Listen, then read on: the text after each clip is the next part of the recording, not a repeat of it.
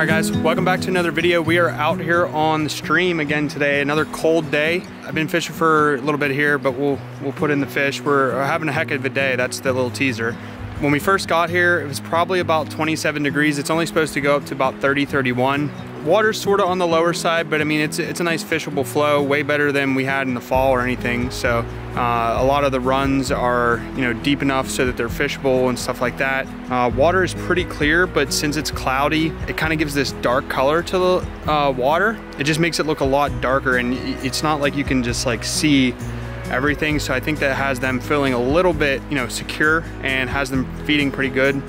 We haven't caught anything below probably 12 inches, maybe even 14 inches. And we're just having a heck of a day out here. I'll just go ahead and show you the flies here now. And then don't forget to like the video.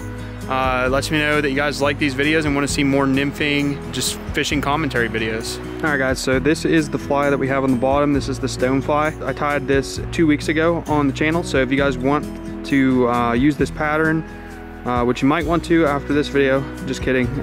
But I mean, yeah, it is a good pattern, and I like it because I'm not afraid to lose it basically. And then on the tag, we have the little baetis that we tied back in the fall on the caddis hook. Haven't gotten anything on that, but I just threw that on a little bit ago. Like I said, I was running that olive hot butt paragon on the top. So we're gonna go ahead and we'll get into the fishing here, and I hope you guys enjoy the video.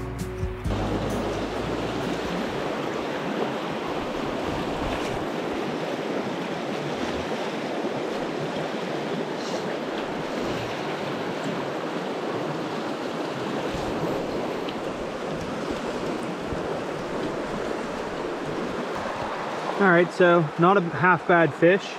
He took the stonefly on the bottom, let him go.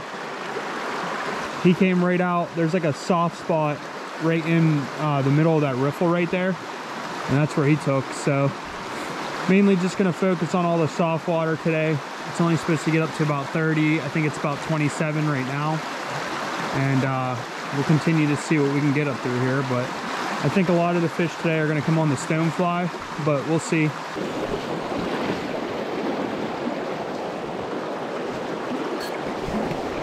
Oh, I literally casted that. All right, that fish is a little bigger than the other one. And he was on the stonefly again. I literally casted it right up in there, and I didn't even have a chance to like get a hold of my line, and he already took. So we'll let him go here. Historically, I've always struggled with this section, just because a few videos back, it's like that type of water that I was talking about where I used to be intimidated by it, but like, I don't know, for some reason this water is very intimidating just because it's relatively all the same depth. So it's sort of hard to pick out where you think a fish might be laying. And if you're in that mood where you just want to kind of move fast, you're typically going to fish this water a lot faster, just because you have that feeling where you can't really pinpoint where they're sitting. So you feel like maybe there's just nothing in here, but I mean, they're definitely in here. I got to slow down a little bit and work the water a little better, especially here in the winter. You're definitely not going to just pick them off easily. You're going to have it right where they are. But there are a little bit of areas up through here where there are some seams and stuff. So, I mean, we'll definitely focus on those because we could fish the area a lot more effectively because we have an idea of where the fish might be laying. But for stuff like this, you got your occasional boulder that creates like a small seam or something. But other than that, it's all just fairly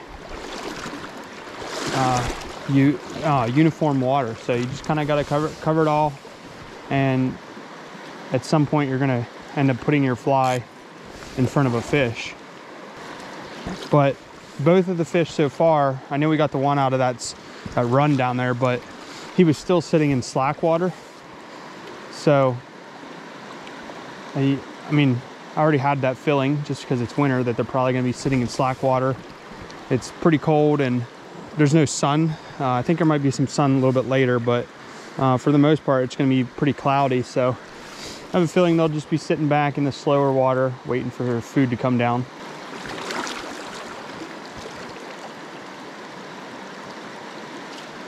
There's one. This is a little better one.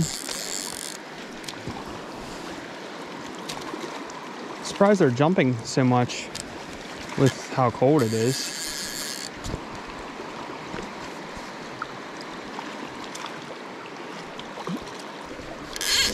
All right, so that is a pretty nice little fish.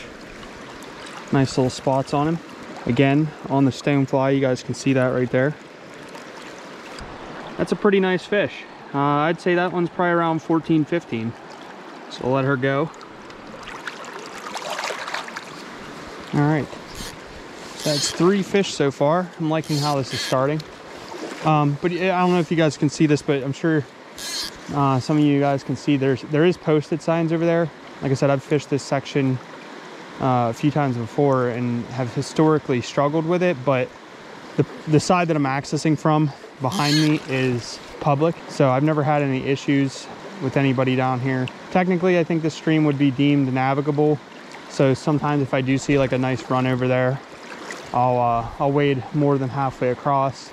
Yeah, I mean, I don't see any issues with fishing all the way across in this creek. I mean, it's big, it should be navigable, so as long as I didn't access from private property or I'm not going on anyone's private property, then there should be no issues with me fishing here. And like I said, the stoneflies, I mean, you're gonna get hung up a ton with the stoneflies, but it's worth it because it gets down to where the fish are and it's really effective. So, I mean, a lot of times I have a feeling that when I'm using smaller nymphs, I think they're near the bottom, but they're still not in that sweet strike zone. So a lot of times that stonefly on there, and it helps get your second fly down as well. So I don't really see anything bad about using it, but I would say from about midwinter all the way through spring, a lot of the times I have a stonefly on my point just to be able to get it down in those higher flows. In spring, the flows can get really high and it's hard to get your nymphs down, but if you got that heavy stonefly on the bottom, it helps out a lot with getting those flies down. There is a fish. Oh, this looks like a nice darker fish, male. And he is on the stonefly. That is another healthy fish. That one, oops, was about to squirm. This one, I'd say he's probably about the same size as that, I think that female that we caught, but he's a little more chunky. You just feel he's a little more hefty, so we'll get him back in the water. Well, I'm liking the way today is going so far. That's 4 fish. Probably only been fishing for about 20 minutes.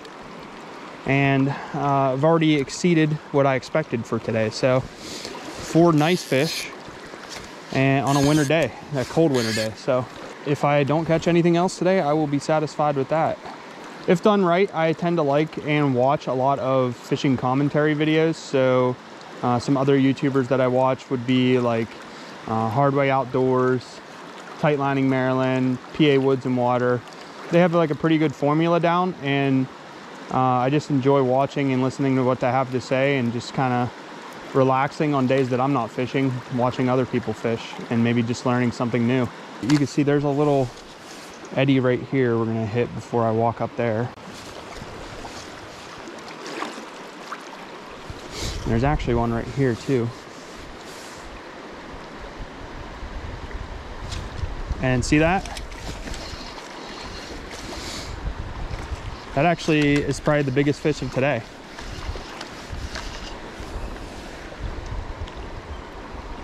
Right there, that is right in the triangle where if it was back when I was first starting out fly fishing, I would have walked right through that water.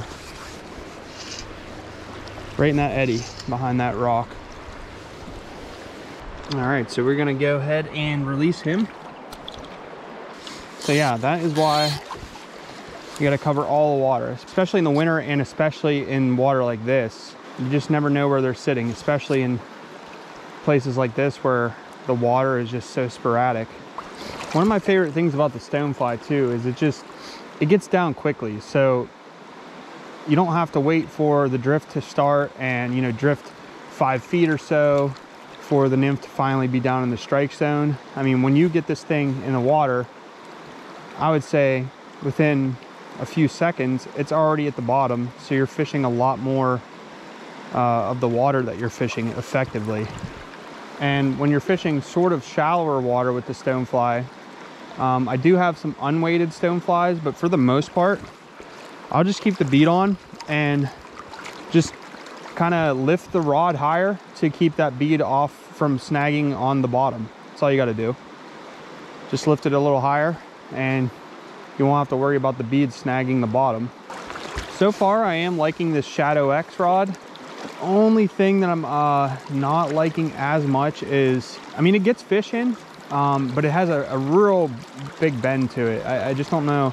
It makes me a little cautious when fighting the fish because I don't want like the rod to snap or something, but I don't know. I mean, maybe it's, you know, it's a pretty expensive rod, so I'm sure it's going to handle big fish fairly decent, even if you put a little bend in the rod. But I know like my 4-weight 10'6", it's a lot heavier to sort of tote around and nymph all day with, but it definitely does, like when you're using that rod, you can feel the power that it has compared to this one in regards to like fighting fish. But I would definitely say this rod has a lot more sensitivity, and you can definitely feel the strikes and what your fly is doing a lot better. So I would say it's probably less likely that we're going to catch a fish up in here just because this is the faster water. But there are some pockets. Well, I spoke too soon. I was going to say there are some pockets across the water here, so we'll see. But all right, so that is a fish. Another nice looking fish.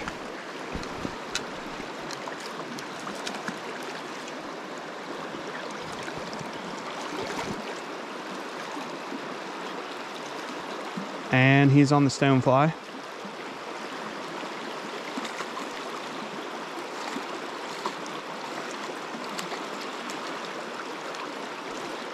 Tell you what though, these hooks that I use, I just freaking love these hooks. I've been using these hooks for like 3 years now. They're Orient Sun 5241. The 5240s are the light wire version, or the normal wire, and the 5241s are heavy wire. I prefer to use the heavy wire because, I mean, when I'm out fishing, obviously, I mean, I don't know if anybody is not going for big fish, but I want to know when I hook into a big fish that the hook is not going to bend out, because I've had hooks bend out in the past that were not heavy wire. So I like to use these heavy wire hooks, but they're wide gap heavy wire, and I mean, these things are just, they're just so good. Very rarely do I lose fish on a nymph when I'm using these hooks. I mean, every nymph that I have is tied with Orient Sun hooks. They aren't all the 5241s. I do have some caddis hooks and stuff. All right, there he is. That is, I want to say that's definitely the biggest fish now. Maybe right on par with that other one, but it's a pretty good fish, so let him go. I've probably only worked, I would say, 50 yards, if that, and we've already caught a bunch of nice fish. But like I was saying before, let me know if you guys would be interested in me talking about like what I actually use for my hooks and like sort of my terminal tackle. I know someone suggested before that I do like a video where I show like all my gear, so like all my rods, my reels, and kind of just explain what I use them for and stuff. But if you guys, there's another fish. That's insane. If you guys would be interested in something like that, let me know. We can definitely put a video together. All right, well, this is turning out to be a crazy day. I mean, these fish are all good size. And I know I say this with every fish so far, but I really feel like this one might be the biggest one now.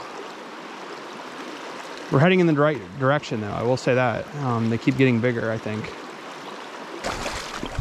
Oh yes.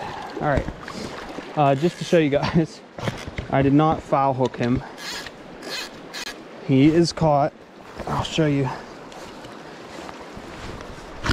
So you can see the Stonefly in his mouth, and then the little paragon that got him on the adipose. But yeah, that's definitely the biggest fish. I'm actually gonna go to the shore and get a picture of him, and then we'll get him back in. All right guys, here is that fish. We're gonna go ahead and let him go. All right, so far, pretty crazy day. Haven't caught a fish below 12 inches, probably. Maybe that first fish was just about 12, but I mean, so far, it's just been crazy for a winter day. Sorry if this is not the best angle with the GoPro. For some reason today, I feel like, there's a fish. I just feel like I'm not getting good angles with the GoPro for whatever reason.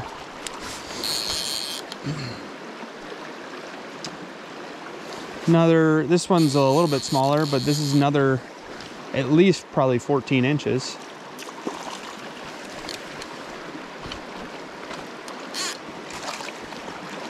And they're getting wrapped up today.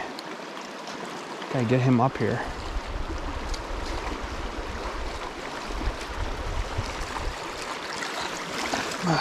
Okay, another nice beautiful fish on the stonefly.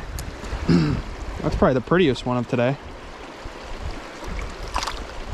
I knew there looked like there had to be a fish there, because if I was catching fish in those other spots like that, that spot looked perfect.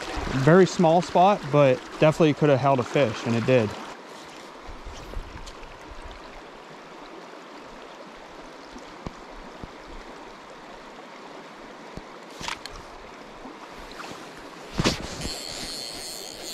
All right, this is a big fish, I believe.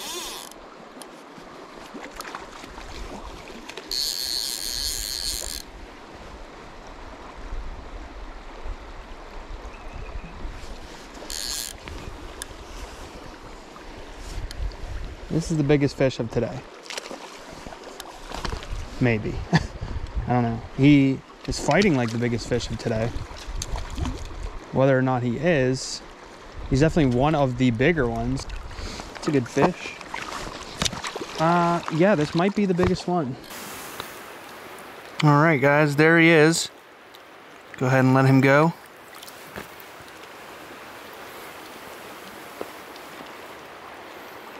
And there he goes, on the stonefly again.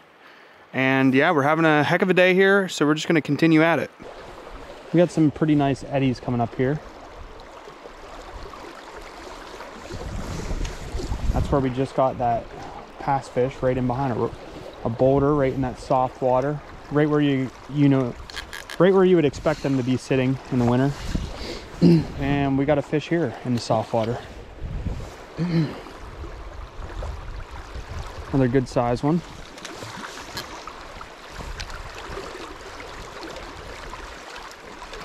Tell you what, I am going to cherish this day, because I don't know when I'll have another day where I'm catching no little fish and all big fish. All right, another 14, 15 incher. Tell you what, that fly was in there good, right in the upper jaw. I had to like set everything down to actually get that out.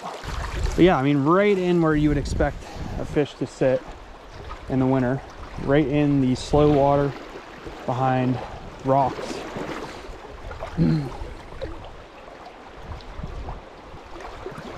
One thing I have noticed is the wind is picking up a teeny bit, which I'm not liking. It's not supposed to be too windy, but I hope it doesn't stay like that. There's another fish. Oh, I think this is a big one. Head shakes. I saw head shakes. Oh yeah. I don't know how big yet.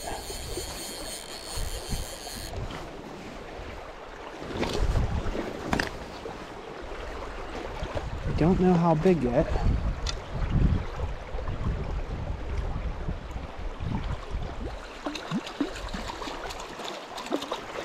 Oh, no, don't get down there. Come up here. Come up here.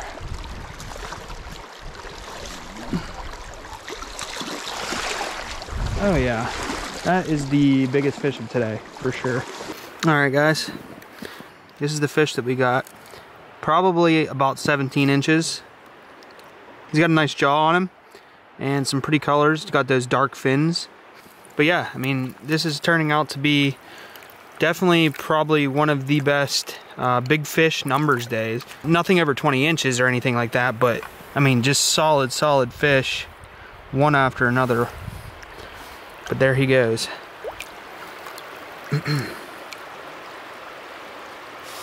So yeah, pretty insane day so far. Hopefully it just continues.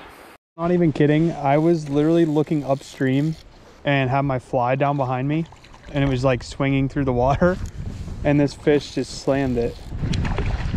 It's funny. I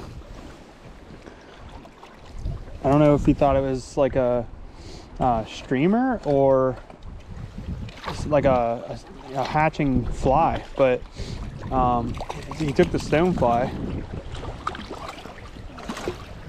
That's funny. It's actually probably one of the better looking fish we've gotten today. Just barely had it in his mouth too, because he hit it on that swing and probably almost missed it. Probably a good 16, 17 incher. Not a bad fish at all. I was gonna say that's a first, but technically it was just basically swinging a nymph, which I've done before and everybody does, so not really something new, I guess. But yeah, that's our first fish in a little while there. I'm gonna actually scooch down just a little bit and nymph this right here a little longer before I move up, because I wasn't getting anything in here, and I figured, you know, maybe they're just not eating in here, but apparently they are. I'm gonna try swinging it, kind of stripping it across, see what happens.